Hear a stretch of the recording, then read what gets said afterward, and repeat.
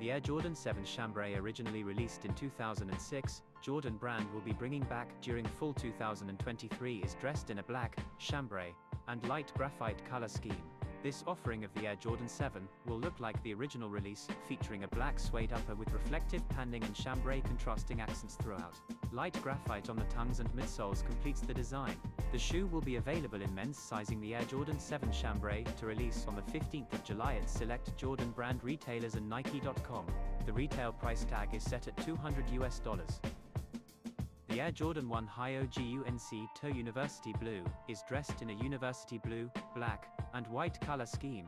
This offering of the Air Jordan 1 features a white leather base with black overlays and swooshes, along with mesh tongues, lining, and wings logo, highlighting the shoe. A university blue tongue branding, heels, toe box, and rubber outsole atop a white midsole to complete the design. The shoe will be available in men's, grade school, preschool, and toddler sizing the Air Jordan 1 High OG UNC Toe to release on the 22nd of July at select retailers and Stadium Goods. The retail price tag is set at $180.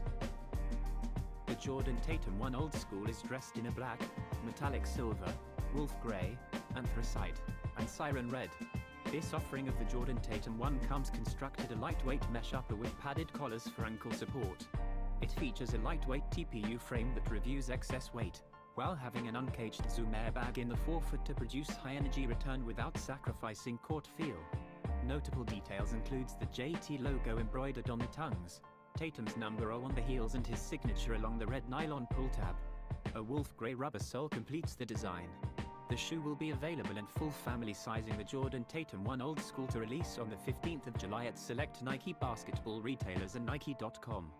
The retail price tag is set at $120.